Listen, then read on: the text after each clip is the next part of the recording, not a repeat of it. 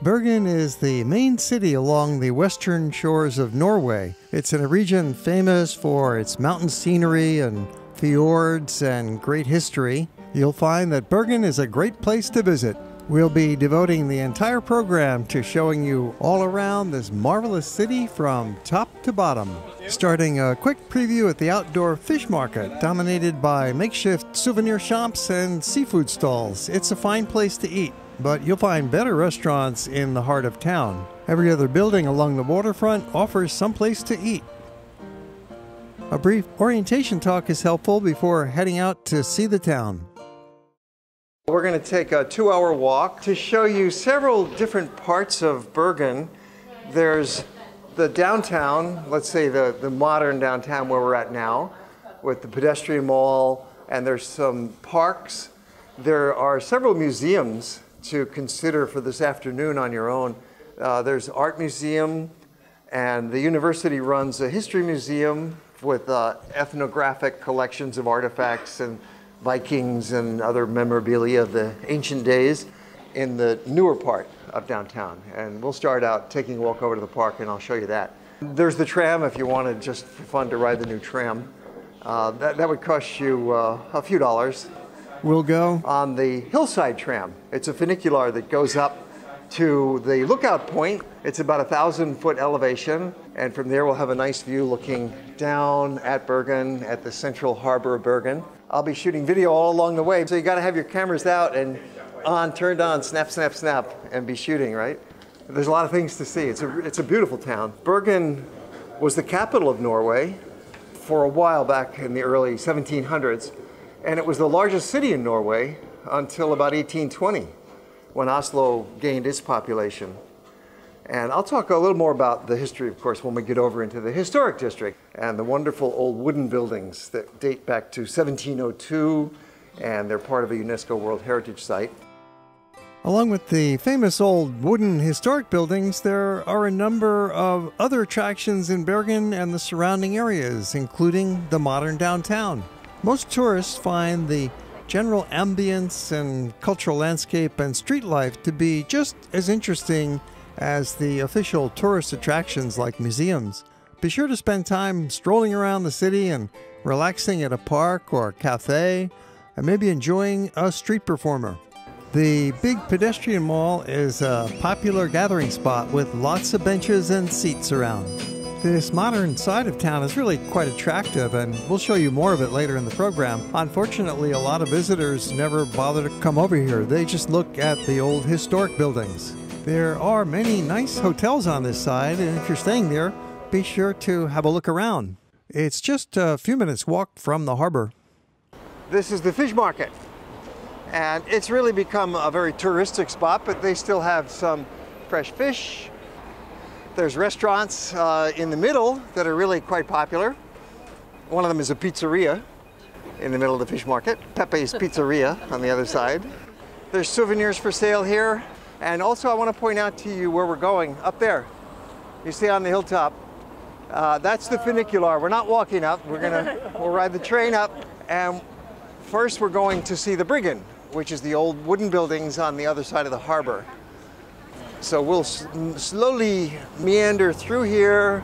So this fish market is a must. You have to come through the fish market right in the center of town. It's fun. And then it's really scenic with the harbor and the boats right here. This is a beautiful spot. The fish market has a long history as center for fish trade, but of course the fish market today does not compare to what it once was. For most of its history, fishing was Bergen's only important economic activity, with fishermen delivering their catch right here. But now the market is just for tourists. You certainly could have a decent meal here. You can get fresh fish for under 20 euro for lunch. And it's a nice outdoor ambience, so go right ahead, help yourself. Try something unusual. A few blocks beyond the market, you'll find the main historic buildings, the big attraction. It's a cluster of well-preserved wooden structures called the Brygen. It's right along the waterfront of the inner harbor, so take advantage of this promenade and have a stroll. Brygen.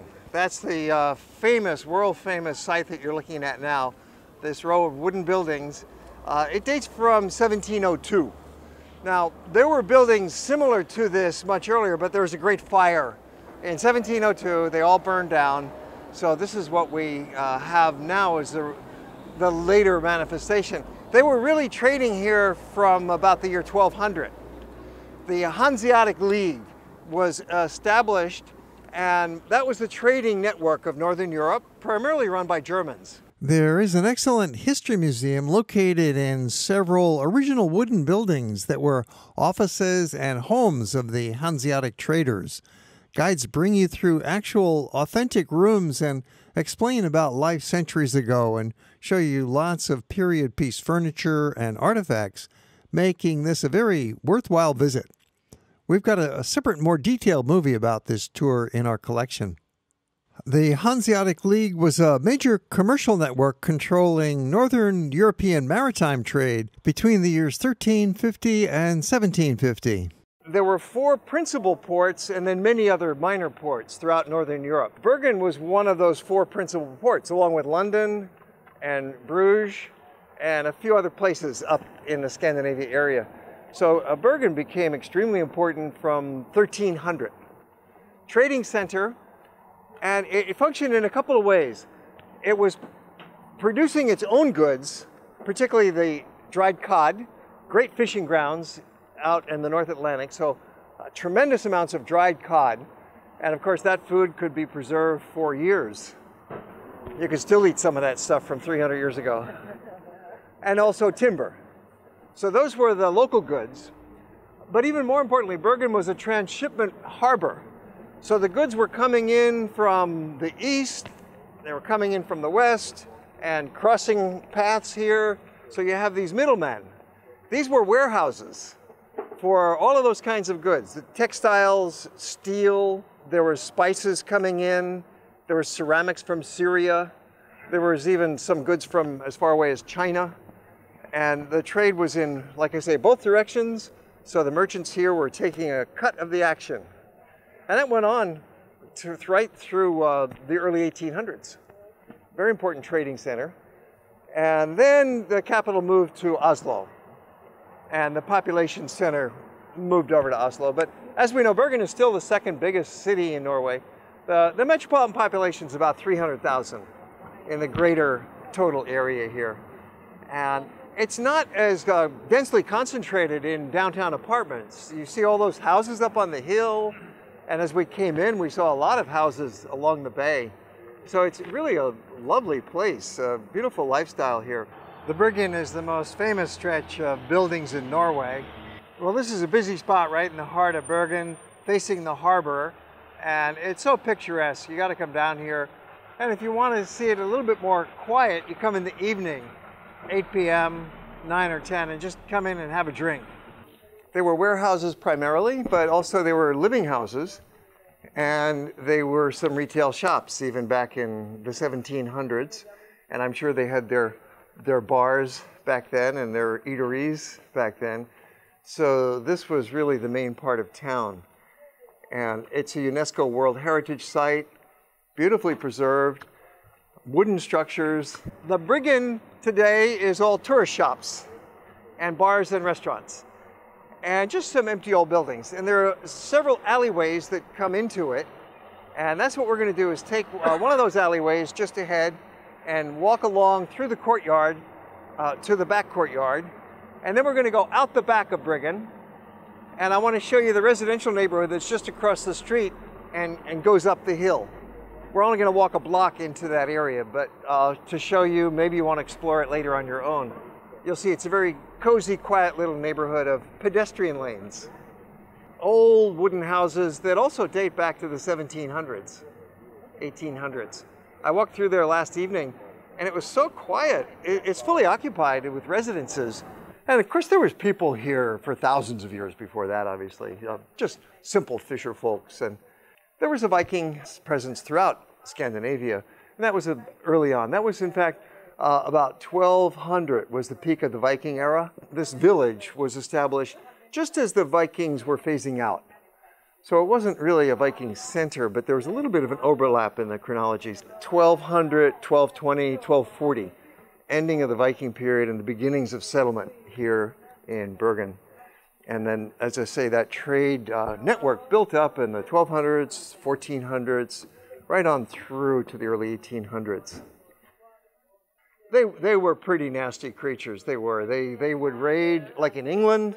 The Danish Vikings came over to England and they attacked the churches. The churches were the repositories of the wealth in England. They were where they kept all the money and the gold. And the Vikings stole it all. Those Vikings, they went all the way down with their boats into Paris. They went down throughout Europe. They went into the Mediterranean. There's a positive side to the Viking conquests as well.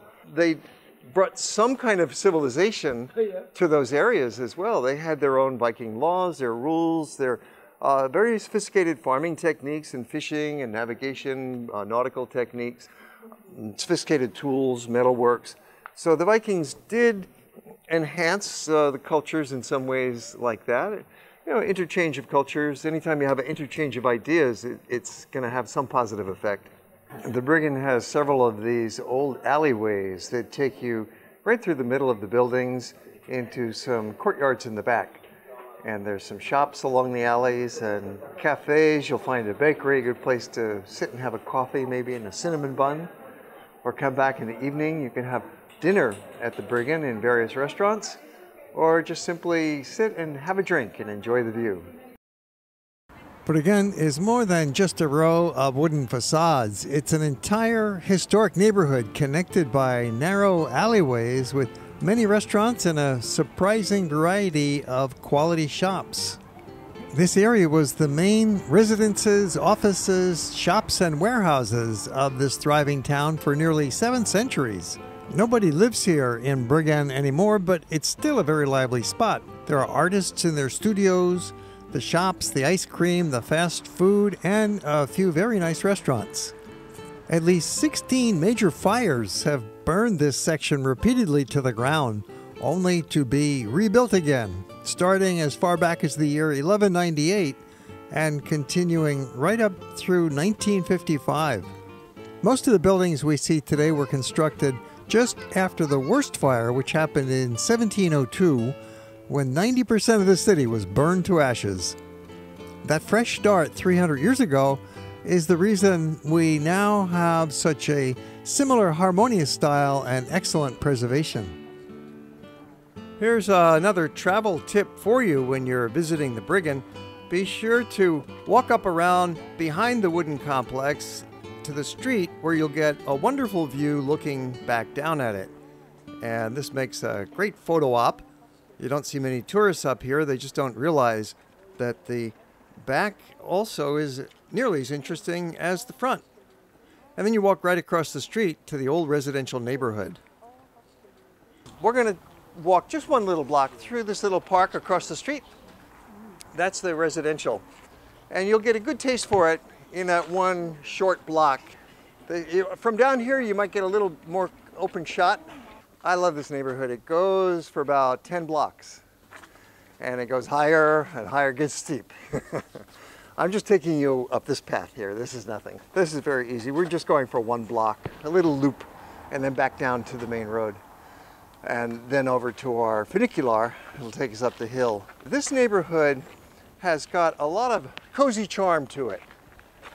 It's largely a pedestrian kind of neighborhood. And this is a very historic part of town. This was the earliest of the buildings that we see. The oldest occupied buildings are all on this lower hillside, dating to the 1700s and 1800s.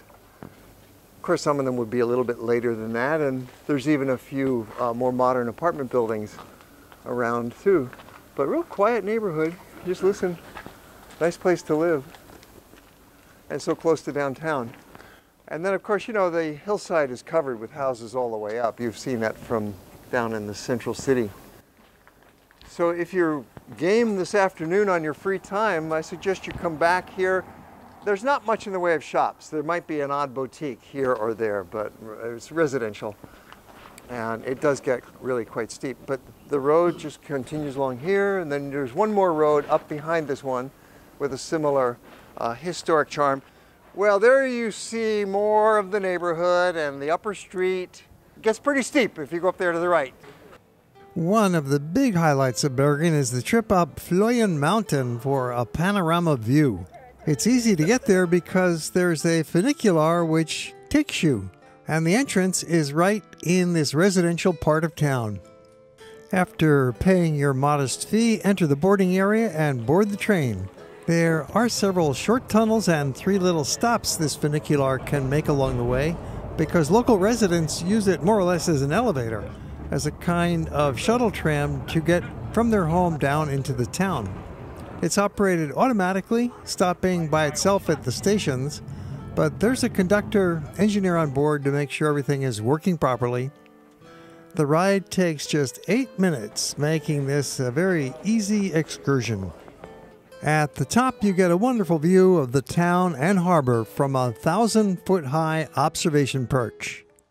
One of the things you really have to do when you come to Bergen is go up on the hill for this superb view looking back down at the city. And when you're up here, there's a variety of different kinds of trails that you can walk on as well. We're up on a mountain plateau up at Floyen. You take the Floyen funicular to get up here, and you might have to wait on a little line down at the bottom, but the line moves quickly, so it's certainly worth it, worth your time. And you can look right down into the main harbor, the Bergen, and you can pick out all of the various landmarks of the city. You can see the big pond and park in the middle of town and the old buildings of the Brygen. Back in the Middle Ages, Bergen was an extremely important trading center in Northern Europe, starting from as early as 1200. The village was established by about the year 1000. And Bergen was one of the principal trading towns of that Northern Europe.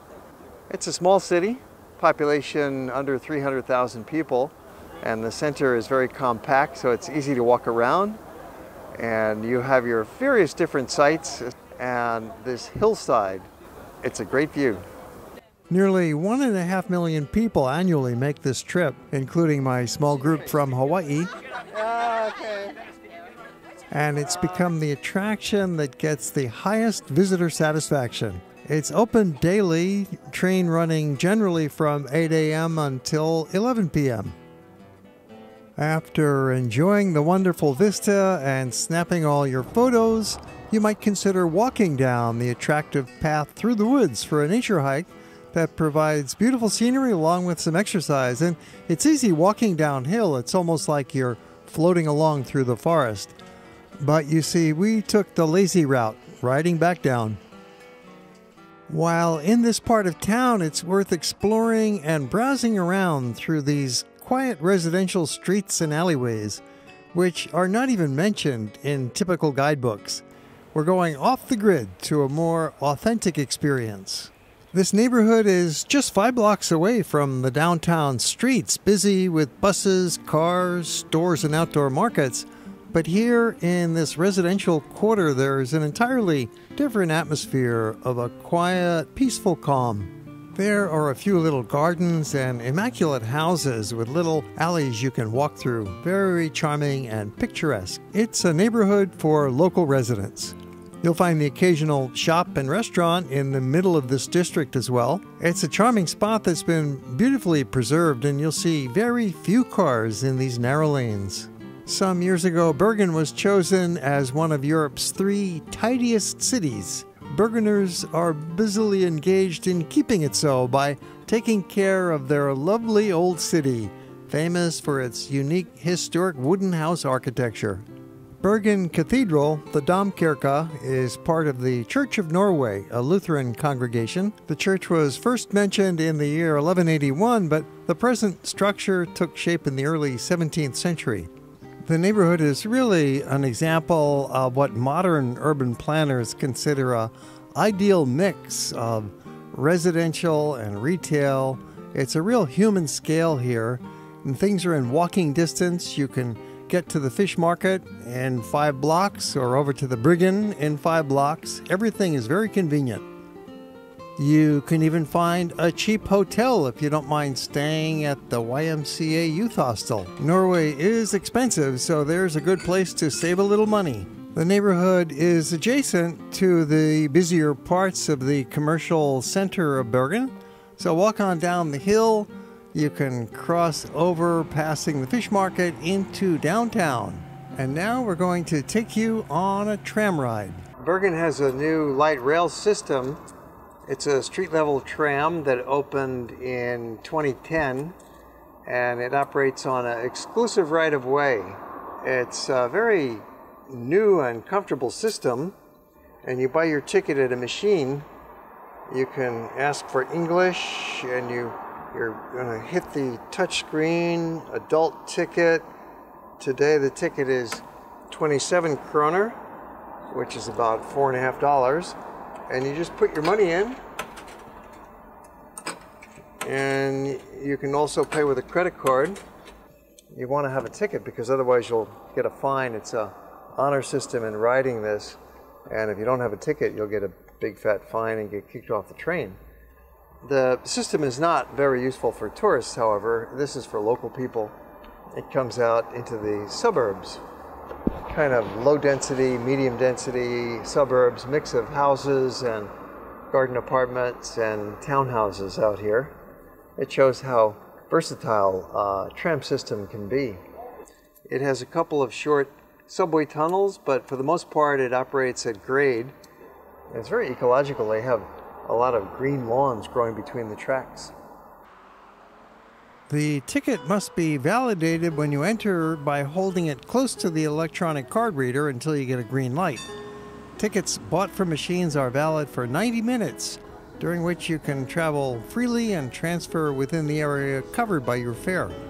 It figures that in high-tech Norway there's a cell phone app that allows you to buy single tickets or a 24-hour ticket or a 7-day ticket with your cell phone by credit card, and then you wave your phone at the machine on boarding.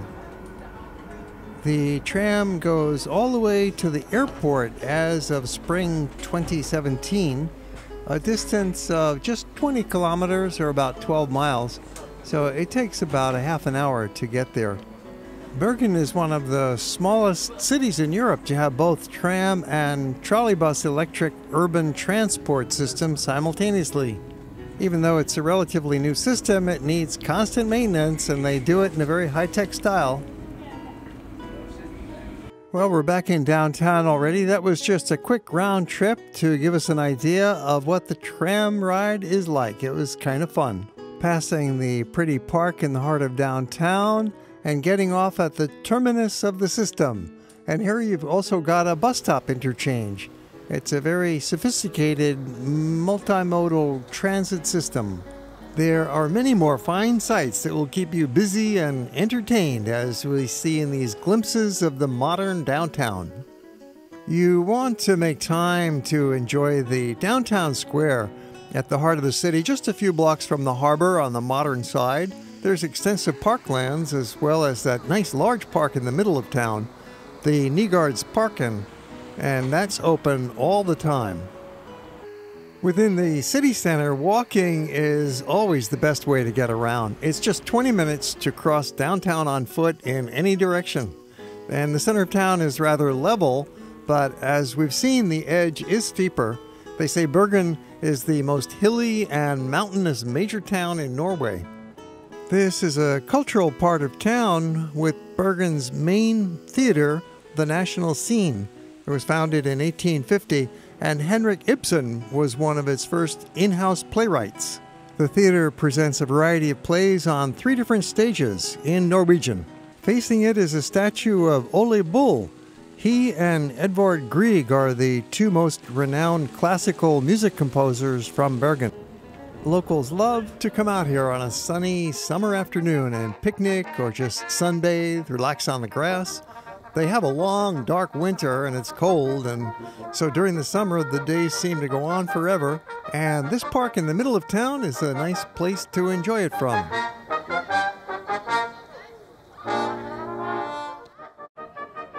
When planning a visit here, you want to consider the weather.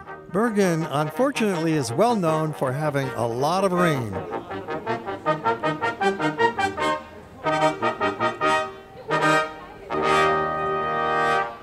An average of 240 days a year with precipitation totaling 89 inches. An extreme example happened at the end of 2006 when it rained for 85 consecutive days. The best time to catch good weather is May, which has the least rain, and June through August are also good choices, and it's usually no warmer than the low 80s, very comfortable. That covers our in-depth look at Bergen. We do have 2 other movies about this wonderful place. We show you how we traveled to Bergen from Oslo on a scenic journey by train, across the snow-capped mountains, and then by boat through Norway's longest fjord. And we have a movie about the Hanseatic Museum here in Bergen that shows you life of the fish merchants in Bergen centuries ago. The museum's inside the historic Brygen in an authentic wooden structure that was actually used by those merchants, with period furniture and various artifacts depicting their life. Look for that in our collection, where we also have many other movies about Scandinavia.